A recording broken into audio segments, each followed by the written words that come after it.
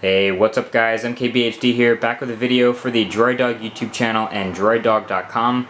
And today we're going to be starting a look in our little video series of the looks at the redesigned applications in Android 4.1. We're going to take a look at, the Google Plus application, a whole bunch of other stuff, but we're going to start off here. What better place to start than with the YouTube application?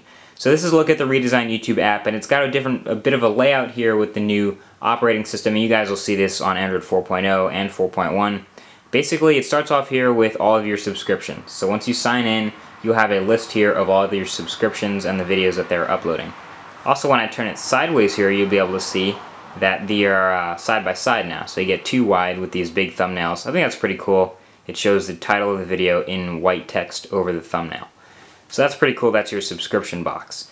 But it's taken a hint from the old Spotify application and the old Google Plus application, and you can either tap this button up here, or you can just swipe in from the side to reveal your accounts and channels. And these are all the channels that you're subscribed to on YouTube, and this is an infinitely scrolling list of all the channels you're subscribed to.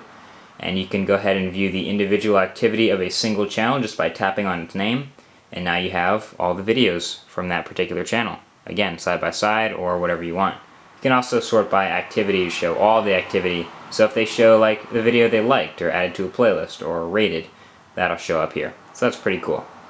And last but not least, the also interesting new feature of the new YouTube app, if you can go ahead and view your channel here, is the channel layout. It goes through the same way. You can upload a video from the application and you can scroll down and look at all your own videos. This is reminiscent of how the old app looked. If I go back here, you'll be able to see that you can instantly subscribe to new channels just by hitting that button here. So if you go back, you just hit the Add Channels button and you can find some new channels to subscribe to. Say I want to subscribe to one of these, I would just hit the plus button underneath it and it would subscribe me to that channel. You can also hit that search button here and say we want to search for a channel called D3. You'll see that it searches only channels. So that's pretty cool that you have the ability to feature and filter. But everything else is essentially the same. The search functions are the same, the sorting functions are the same, but the looks are definitely pretty new with Android 4.0 and 4.1 for the new YouTube app.